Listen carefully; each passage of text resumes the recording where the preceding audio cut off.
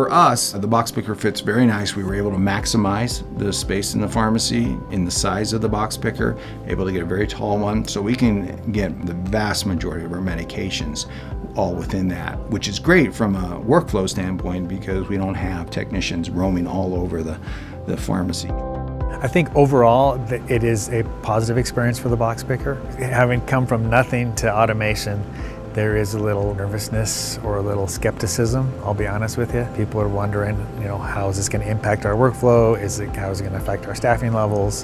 And then just how do I use the thing? I think as people saw how easy the box picker was, honestly, it's pretty straightforward. It's the one piece of technology that we really put maybe 4 hours of training in.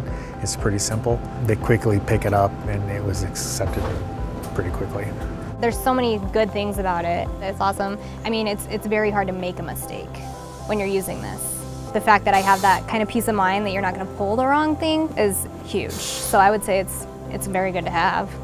I think what you really need to look for in a new piece of equipment is what it can bring to the department around efficiencies and safety, not to mention the physical space that needs to be included in that. So first and foremost, if you have space limitations that a carousel isn't going to meet or weight limitations that a carousel isn't going to meet, the box picker may be the perfect solution. You can evenly distribute the weight and it's modular, so you can add or subtract as needed.